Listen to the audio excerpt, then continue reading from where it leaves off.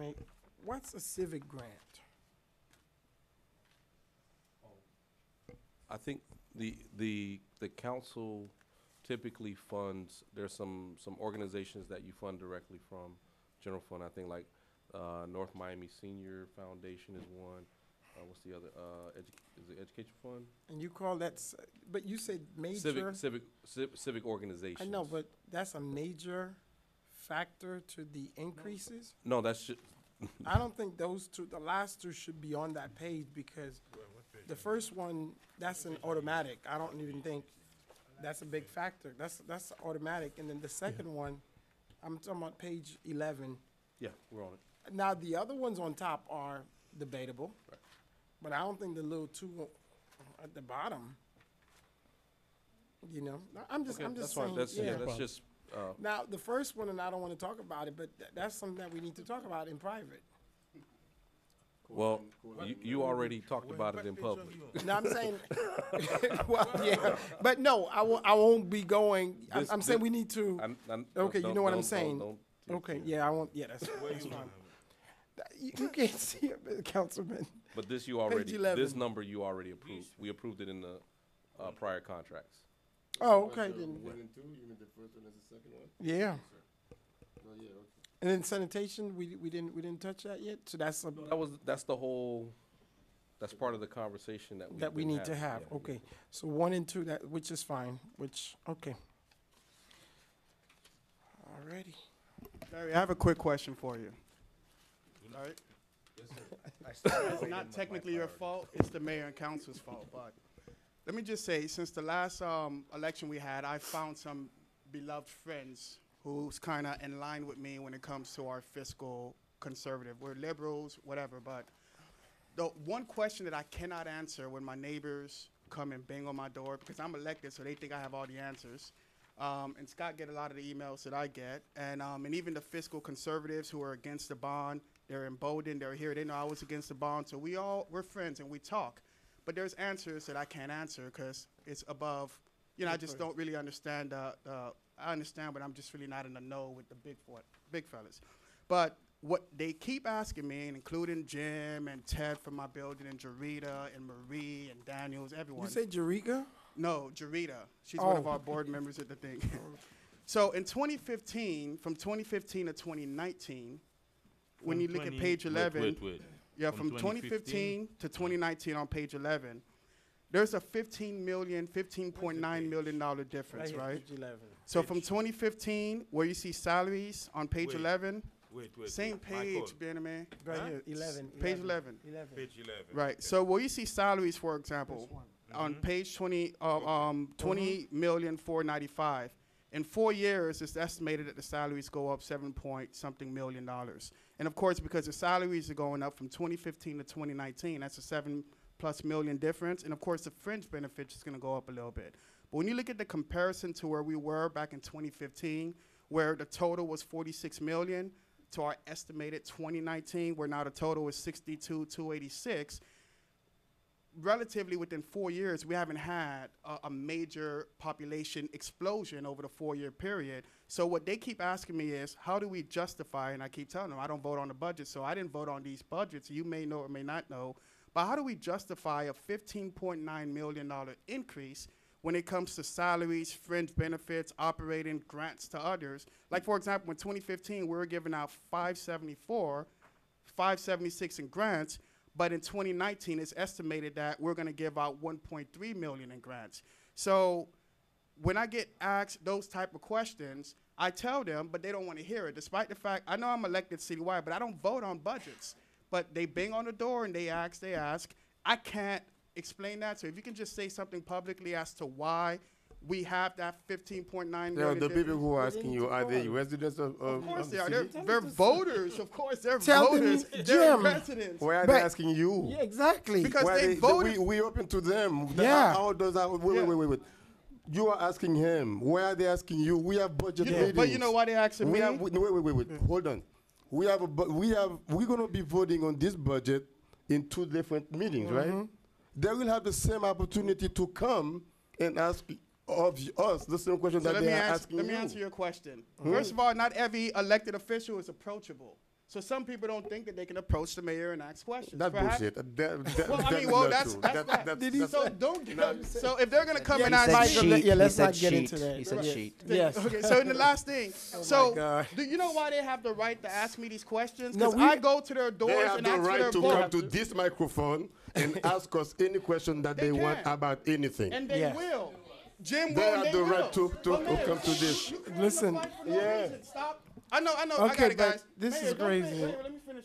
They have the right. But Mayor, they do. We they work will. for them. But Mayor, I understand that. But if they want to come ask me, they can ask me. But They can ask the manager too. they can, and they They have. can make an appointment with the manager and ask the manager. Right, so why- Mayor, let me finish, please. So the fact is, because I go to their doors and ask for their votes, they have the right to come ask me questions, and I have the right to get answers for them. But don't get offended, just answer their questions. So you want the question, it came to you, answer it. Can I, Let them answer. oh, Go ahead, Mayor, the floor is yours. I don't make the budget. There you go. He don't make a budget, that's his response. Go ahead, give us an answer. go ahead, Mr. Manager. But in response, you want to answer, Mr. Manager? After you answer, I want to say something, but go ahead. This isn't a public meeting, he's not the chair of this, and you can answer the question. Well, again, if you look at the salaries and fringe benefit, which makes up about 11 million of that total 15 that you're looking at, so the lion's share of it. Back in 2015, the city had not had salary increases for a number of years, so that number was probably strategically and very, very low number. You guys, the city council started negotiating contracts and agreed to contractual increases sometime in 2016, and that's why you start to see the increases. So those are long overdue across the boards, merits, changes to the things. The other thing, and to give context to it, yeah, you see a number going up, but it was actually going up at a much rapid pace. In those negotiations, the city, the manager, I think Arthur was manager at the time, our HR department, they went and they were successful at negotiating pension reform. And we basically shut down our city pensions or froze them with the existing participants, and we shifted the city to the FRS plan, which is a much more conservative pension plan. And you will start to see the impact of that in the coming years. It's not something that you'll see in the first 3 years. So right now you're seeing that. The other contractual services, which is the balance of those increase, the major balance, you're talking about IT licenses and you know, fuel and things of that nature that you need in order to operate the city, to physically operate the city. No, Mr. Manager, what he's talking about salary. No, I That's answered what it. it is. I answered it. Oh. You said gas increase. No, that's the operating line. No, he's talking about the first line, salary. No, he asked from for all 20 the to 27 million, right? No, he asked for all the lines. No, you want you to answer the first line first. Did I That salary one, right? did I answer I it? think he Mayor, I think he, The grant is not. It's little. We're talking about 7 million versus a few 100,000. You okay with the answer? And something else you didn't bring on the table in 2013, the study about the early retirement plan, where they said we were gonna save million and million. I think you need to bring an update to tell us The EREP, What- right? The yeah, the EREP, exactly. The EREP, yeah. did it work? No, it didn't work. Just write it down. Did the EREP work? No. The That's EREP, yeah. You need I to- wasn't here for the E-rep, so yeah, but at least I'll you have had to pull the numbers You had together. the document, and Arthur was there as the deputy city manager. That's mean I'm not even going to should put that bring- on. I Arthur. wasn't. I was the No, he budget. wasn't I was the budget. He budget was officer budget. during the ERIP time. She So was in budget. Well, that's But even you- worse. Okay, in your presentation, you were telling me we were gonna save $5 million a year. But to be honest, Vernon Paul, who was our budget director at that time, went on record, and it probably cost him his job, saying that this ERIP is something we cannot afford as a city. There are documented emails and documented media stories, him saying this is something we cannot afford. And the city council, I won't name your names, don't run for office in May, because I know some of you are thinking about it. The city council still voted to go ahead and do it, and now we're picking up the piece. We're picking up the pieces of past councils on garbage privatization. yeah. We're picking up their pieces on ERIP. It sucks. We have to pick up their pieces. Mr. Mayor, can I say something? In reference to, Mr. Clerk, you know you do a good job when you go out in the district and you find people. Because he has done it a couple of times, and you call me. Well, I ain't talking about them. I'm talking about the people that you, from my area, that you called me on. So if you ever run into one of those situations, I hope. And Jim knows my number, my email, so don't worry about Jim. So anybody else, you call me and let me know. But yes, sir. But and you always find me, and you know I'm a socialist. So, Mr. Manager, I'm a socialist. Yes, I said What? it. Whatever. I never. All right. Okay, a progressive. Okay, that's a better word. Okay, you know I'm aggressive. So I have never, which we talked about. So that conservatism with that whatever that they talked about. I never get in there, Mr. Manager, or concerned about. I understand people have to work and people needed to get paid, and I don't care if it's $1 million. What I do care about, it's our residents' money, and they need to understand that we work for the people, just like we up here work for them. And I think if we, and that's always been my stand, people need to get paid, because I believe that we have folks who do a phenomenal job. So I always, in fact, trying to increase in this and this. At the same time, they have to match that increase with the residents being satisfied. Us, a resident sending an email, it takes 3 or 4 days in a department, and we talked about a specific department that's supposed to serve the public that's not. That's when I have my issues, and I haven't been doing it in the past as far as looking at the budget and looking at I do department by department, but I'll be a little bit more, I guess, conservative this year when it comes to that. But in theory, I am very, very progressive, and I do believe that people who do the work needs to get paid. And our residents, if they satisfy, they won't mind paying, but we have to know that we work for them, and we have to answer to them. That's basically it. Thank you, sir. And by the way, I also want to say, with Bieneme and Alex and Galvin, whenever residents come talk to me and I need their help, and I listed their help and I give them a phone call, Bieneme's on it, Desime's on it, and what he just said, I call them a lot and say, hey, this resident's talking to me, and then they do the job. Galvin, the Bieneme, and the Zume, you're right. When I do call, they do help out, and I want to acknowledge that. But thanks for mentioning that, Alex. Thank you very much.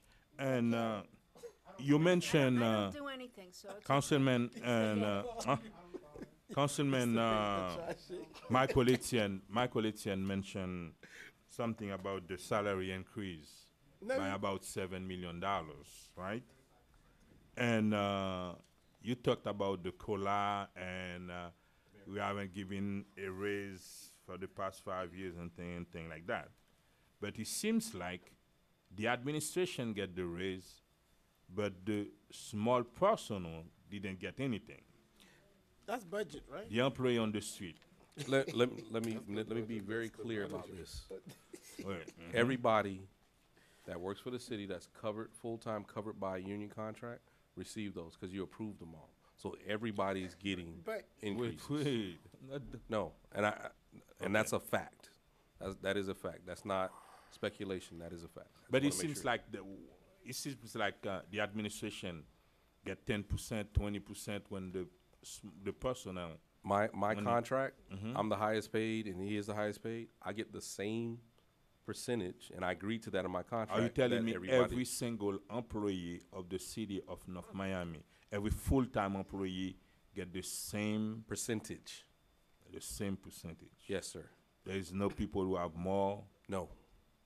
2-step, 3-step, 4-step.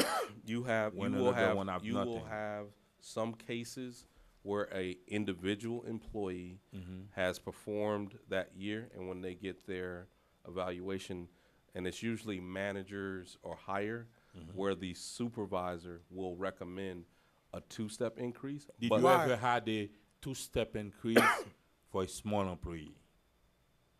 They're not on the yeah, I'd have to go and get the scenario, but the answer You is had yes. that? Yes, we've had that. Like someone working on the street? Yeah. Okay, I would like to see that. I'm not done. Hurry up and done. I have a question. Secondly, do we have full-time employee of the city of North Miami making less than $15 an hour? Yeah. I will say yes. The answer is yes. Okay. And I think Councilman Galvin will be with me on this, and I'm pretty much sure Alex. I'm you a progressive, yeah, bring it on. And I would like to see Living wage. every full-time employee of the city, Full-time. simple employee, get at least $15 an hour. I don't think as a city we should pay an employee less than $15 an hour. And I even thought Councilman Galvin asked you how much it will cost the city. We've Yes, to we've bring presented that before. the salary up to $15. It's just a couple. How much it is in the last time? Do you remember? I know we brought the report. We did the report at some point. I But would like to see every single employee that worked for the city for at least Yeah. 2 years or more get at least $15 an Okay. hour. can I ask a clarifying Because question? last time they said you need to start by the Okay. upper level, but I want to start from the Joe, lower lower level. can't to the leave top. yet. Can I ask a And clarifying? Joe is here. I know he's trying to leave, Joe. Or you coming up? He's fine. No. Clarifying question. You're saying $15 an hour. Are you? Minimum. I got it. The question I have is, do you want to tie it to living wage because that's what I've seen as the policy statement, or you just want it at $15 an hour? What does that mean? What do you mean? Living wage. Explain to me. So living wage is that index that you're kind Yeah. of referring to. So I know when I was at the city of That mean Miami. you're telling me if you do that, that's when you're gonna have to increase Every everybody's year. level. Yeah, Well, no. Oh. You create a city of Miami. We did this. The board approved living wage as an adopted ordinance and required Like that Miami it be Beach. no city of Miami. Miami Beach. Miami Beach, the county, a lot of people did it. But what they did in that policy, if you will, they do it on the contracting side, and they do it in-house on the salaries. And then there's a process. So I'm just asking, do you want us to look at that, or you just want us to say minimum $15 an hour? Just For same week. regular employee, I got it. full-time employee. I got it. So you just want to do $15 an I hour? would like to see what everybody think about Okay. it. Can I go now? Yeah. About that $15. No, I would like to, for everybody, because if they're already full-time, they're getting health benefit. That's what I you think, said. no, you said, full-time only, right? Yeah, full-time only. Full-time No, employee. well, I'm Regular- adding everyone, meaning the part-time people. Because that's my, I don't, the full-time, I'm not really, I thought Councilman Galvin proposal, which I supported, was it only targeting Councilman full-time or everybody? My original ask was for everybody. Yes. But I'd be interested to see it broken down. Let's between start. Yeah. Let's start with Yeah, I'm not, but see, full versus I'm part. not really on board with the full-time right now, and I'll say why. I wouldn't, and I don't know what Joe, what would be the thing, but my thing is that if they full-time, and I'm assuming they are getting paid a decent little salary, if not, we'll look at that different, but they are getting health insurance, which is, they're getting COLA, they're getting all this, but the little people who are working, assuming they're doing a good job, we won't say where they're Which retail working, people are you talking about? the part-time people, part-time 29 hours or. We'll look at both. Yeah, that's my concern. I'm not really. We'll look at both. Yeah, Okay. For me, the simple guy on the street, that's the one that I'm worried about, making less than $15 an hour. That's it. I would like to see that in the budget, and I don't think I will vote for a budget who doesn't address that. At least for the simple. There is something that I heard on the street, and you said I cannot talk to the employee, but it's based on the charter and the code of the city. I can talk to anyone I want. I cannot give them direction, yeah. but I can talk to anybody in the city. And every employee who's been talking to me, you still can talk to me. But I just cannot tell you, go and do this. But I can talk to you, to any employee of the city. I heard that this administration, right? We fill all the big position, and I heard the word people with suit and tie. But on the street, we don't have enough people in public works, park department, and other services on the street. Do you agree with that comment? That's what I heard. Well, this administration has not put out any edict or directive to only hire suit and tie. We have been aggressively pursuing the filling of a lot of positions. For instance, the water plant. When I got here, it was woefully understaffed. And over the last 18 months to 2 years, we have actually staffed up completely. I will tell you, because I just finished the business process review, Parks is an area that has a lot of issues around people resources. Some of that is associated with having a number of employees on FMLA leave or light duty, so they're not able to serve those, currently or intermittently right now, serve those functions. So those are things that we're looking at. But I certainly would not say we're not filling positions. Same thing with police. I know that the chief is pushing hard to get everything done to hire, but regional-wide, we Yeah, have just- issues. Step out because Me I have to too. be I at gotta another step. meeting at 7:30. Okay, go That's ahead. me No, now. go ahead, because I have a, Please check. no, check he's on not, that. no, he's not adjoining the meeting. He No, said he's just leaving. a quick question. I would like I have to a see question, you making sure that Park and Rec, Public Works Department, the water plant, and all the people on the street, the police department, have enough people to do the citizen work versus filling City Hall with administration employees. Gotta go. Vice Mayor, are you chairing the meeting now? Can I speak, Madam Vice Mayor? It's a workshop. Yeah, but we want to conduct ourselves democratically. With some decorum, okay. Yeah, in a good forum, yes. We don't want to be fighting up here, but in reference to, that, of course, that's something totally different, Mr. Manager, but I had asked the city attorney, because I had heard one thing in reference to the charter versus, yeah, because I brought his name up. Yeah, I haven't had that conversation, so I don't know what he heard on the street, but I haven't heard, staff has been tremendously open with me, and I think my mission here, my goal, whatever information that I need. When I had asked even the city attorney to give me, because I heard something about can't speak to elected official, whatever, and I said, wait a minute, what do you mean I can't talk to staff? I know I can't direct them. And I even called Joe Santorino, and I talked to Joe. Said, first of all, that's not even an ethic issue. That's number one. That's sound like that's you and your manager issue, and whatever your charter says. But in order for you to do your job, you got to talk to your staff, because not everybody's an expert, whatever the case is.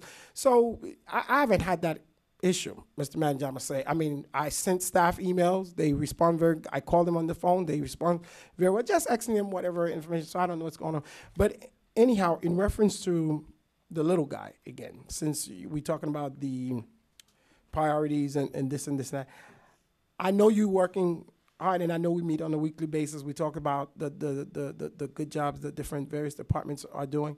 I would really appreciate, which I mentioned again, and I think Councilman Galvin Proposal did support.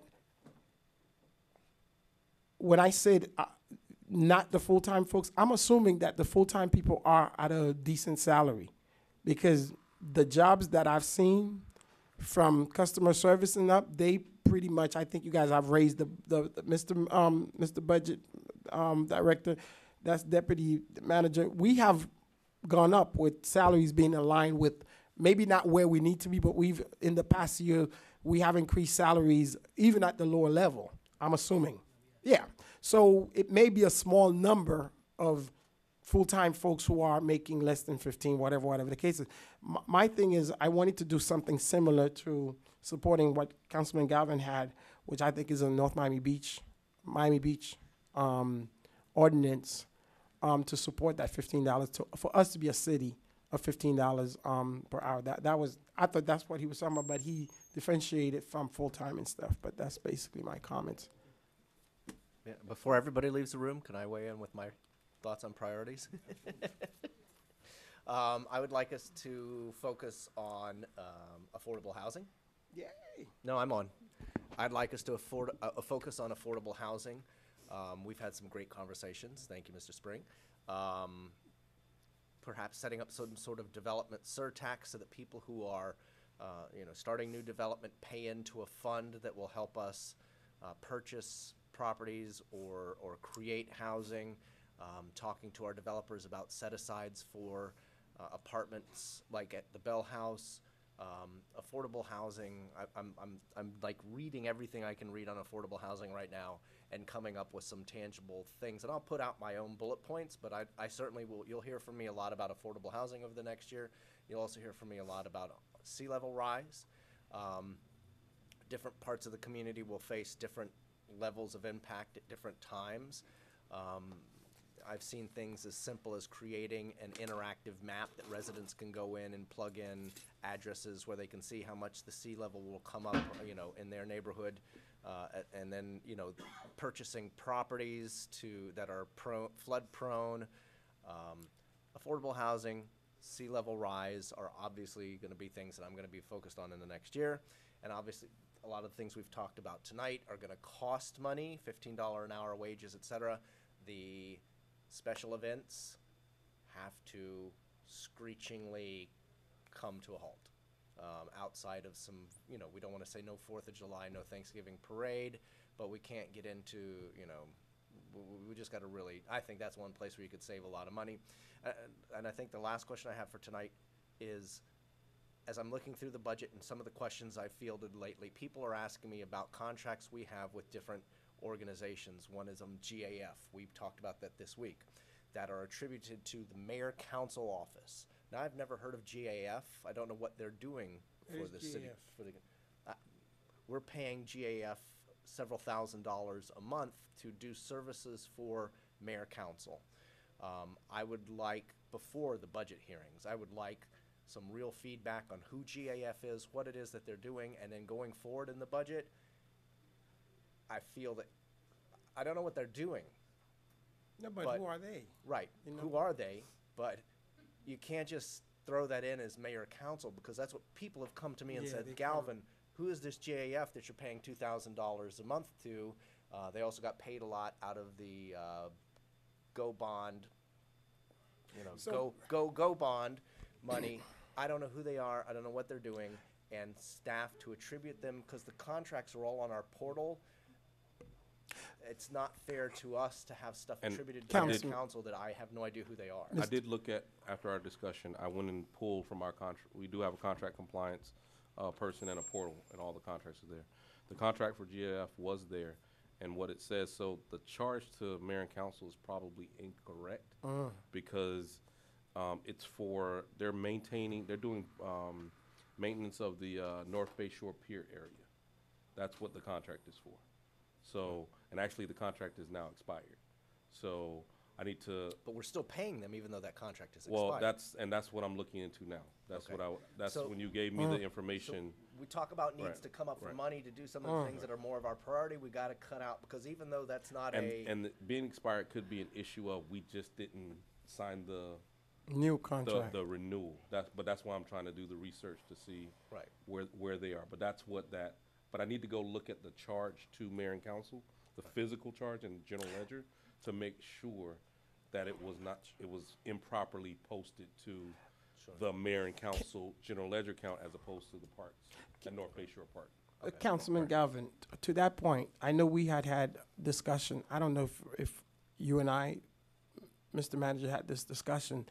When we give out money from our discretionary funds, that it ties into who made that money, because I did get a call, but that was a couple months ago until he mentioned it to me.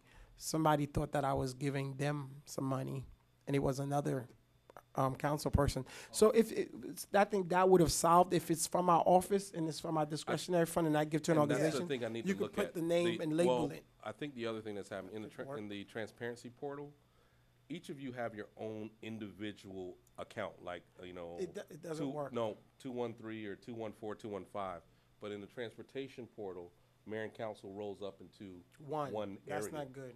We'd probably need to. We can Subsort talk to it. IT and see if we can drill it down further, so it would show Councilman Keys's individual office versus yours Yes. versus the That would mayor be good. versus. Sure. So that's the role. And that's fair too. Okay. Obviously, you know, if it's So you'll- mayor and not council, it should just Right, be mayor. mayor. It should be council, District 1. Yeah, we have it already by each By- council person. Yeah, the transparency portal just shows at a our higher level, office, yeah, shows our office spending a fortune. Because And I've it's- been through it check by check, and I can't figure out what it all is, and it's a lot. Right. And as long as I'm speaking, when you're talking discretionary, I think that the council discretionary really needs to come down, and it needs to be for I would like to see it for brick and mortar, capital improvements to the city. I don't think that we have one discretionary that we all got. This is something new for tables and a few events, but for our discretionary, I think it's for the citizens, the residents to do improvements in the city. Someone needs a sidewalk fix and for some reason they can't. You need lighting, you need trees, just things like that. But to just start giving money away and to spend but- it on food and party, I just don't think that's Can I- proper use of discretionary. I don't know about if I agree with that, Councilwoman. Do you have any money left that you could lend me? I have a ton of money left See, 'cause I she- don't spend it. I don't have none.